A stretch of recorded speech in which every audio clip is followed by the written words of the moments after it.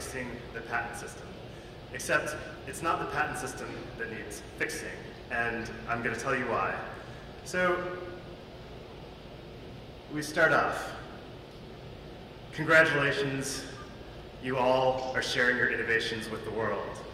And in reward for sharing your innovation with the world, we're going to give you a 20-year monopoly on making money from that innovation. This is how the patent system works. You've just been awarded a US patent. And for your world-changing toilet snorkel, we've assigned you the rights to this invention. And from that invention, you can go make a pile of money. So I'm being a little bit snarky here, but the reality is that the patent process is not designed for everybody. And this is the fundamental problem and the fundamental misconception. When we look at the patent process, it's time-consuming, it's complex, it's expensive. I just found out this morning that a patent I applied for 2 years ago was just denied in the first round of back and forth with the US Patent Office. This is after spending $25,000 that could have gone into product development. So if we look at this process, what we see is there's a lot of effort that has to go into recording your invention, in evaluating the technology, and evaluating the patent application, and a bunch of different layers of intellectual property before you even begin to do product development, prototyping, testing, etc. For large corporations, maybe this makes sense. But for the rest of us, we have this conception that being awarded intellectual property rights of any kind generates a ton of money. But the reality is, when you go talk to venture capitalists and they say, oh, I'd love to invest in your new innovation, but what's your intellectual property position? If you say open source, they walk away. But we've studied the value of intellectual property and shown that the value of intellectual property, for most cases, is approximately 0. That's profound, because if you ask anybody on the street, if you ask an inventor, if you ask a venture capitalist, they'll say you have to have a patent if you're going to make money. But again, the reality is that we don't make money when we patent technology. And you might be saying, well, who the hell is this Kipp Bradford guy, and why should I pay attention to him? There are cases where it's true, you patent something and that patent has value. And the economics community calls this the case of a Mexican standoff, where Apple goes after Samsung and says, you're violating several of our patents. And Samsung produces a stack of patents approximately 2 feet thick and says, well, you're in violation of 10,000 of our patents. Who the hell has 10,000 patents? Well, Samsung and Apple. So Apple turns around and says, well, you're in violation of 9,990 more of our patents. And the only person that wins is the patent attorney and probably the judge, who's sitting there fighting this battle back and forth of whose IP is stronger in the portfolio of the large companies. Now, again, we see time and time again that patents do not generate income. Some of the most profuse patent-generating organizations, like Stanford University, where they have 494 royalty-generating patents. That sounds like a great number. It's one of the highest of any university, and we see that only 35 of those actually generate more than $100,000 a year. And primarily, those are in the pharmaceutical realm. Almost exclusively, universities and research organizations that make money actively off patents or patent royalties make that money in the pharmaceutical realm. Sorry, if you want to take a picture of that, go for it. This is all in a Forbes magazine article, Universities that Turn Research into Revenue. So, let's take a step back for a moment. Why was patent law created in the first place? I found a great article in the Iowa Law Review which spells out the whole purpose of the patent system, which is fundamentally to drive innovation. How do patents drive innovation? By rewarding people for sharing. What community are we in that shares and shares actively? Well, the open source community. And what we see here is that the patent system fundamentally does not reward people for sharing.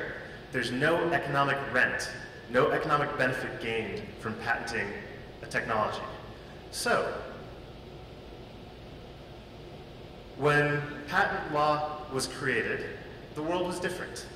When you patented an idea, when you patented a technology, the connection between the patented invention and the money-generating innovation was very intimate. The inventor was the innovator. The inventor brought the technology to market. The markets were ripe with problems to be solved, and people patented the solutions to those problems. But today, we see a very different picture. We see that the patent system was fundamentally built on this idea that we can share ideas, we can share innovations. We were rewarded for that sharing with this 20-year monopoly, and that allows somebody else to build on your innovation year after year. It also means that you have to continue to innovate, because if you don't innovate, somebody else can produce what you've produced. So we get to the question of what's invention versus innovation? It's often mistaken that invention and innovation are the same.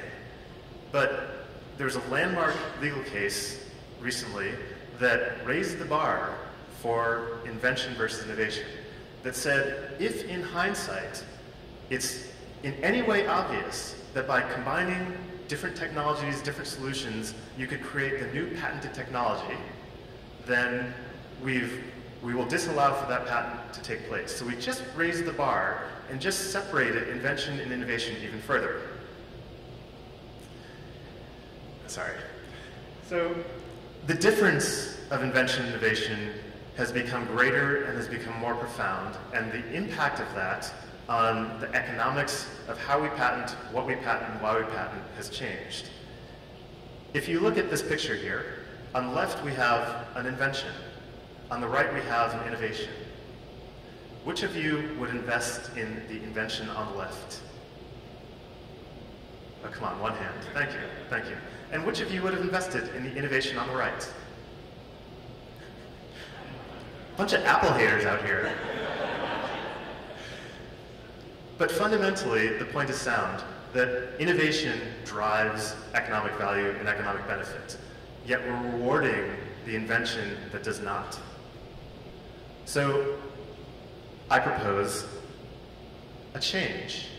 I propose that we can continue to have this system of patents that rewards the few and far between, the pharmaceutical companies that come up with new scientific inventions, new pharmaceuticals, new chemicals. If it requires $100 million to develop a new drug, then fundamentally I might be okay with rewarding some sort of monopoly in order to recoup that investment, because I'd like to see invention continue. I'd like to see those broad scientific discoveries move forward. But at the same time, the patent system has these built-in rewards. And what's unfair to the open hardware community is that we are the ones driving innovation. We are the ones who embody the spirit that the patent system was created for by sharing ideas with each other and allowing each other to build on top of those ideas. And again, from the IWLR view, history shows that we're the ones making the changes. We're the ones pushing technology.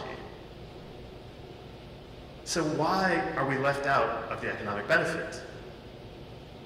People talk about fixing the patent system, reducing the barrier for entry, having a dual patent system like Australia, where you can walk into the patent office, get a patent instantly without any review, and later on, people, if somebody wants to invalidate your patent, they can go ahead and do that. But it reduces the barrier to entry, it reduces the cost of getting a patent. But the fundamental problem still exists. Patents are for inventions. Innovations drive economy. So let's have Patents 3.0. I was originally going to call this the Open Source Hardware Innovation Tax Credit, OSHIT, but decided that I needed a slightly more family-friendly name for it. So between those of us in the community, you can call it the OSHIT tax credit. I think we should call the Open Source Innovation Award OSIR. But what I propose is that the federal government take up the challenge of creating a tax credit for revenues generated from open source income, and that states reward companies that move into their states and bring open source technologies with them. And I call on you to share this message. Thank you.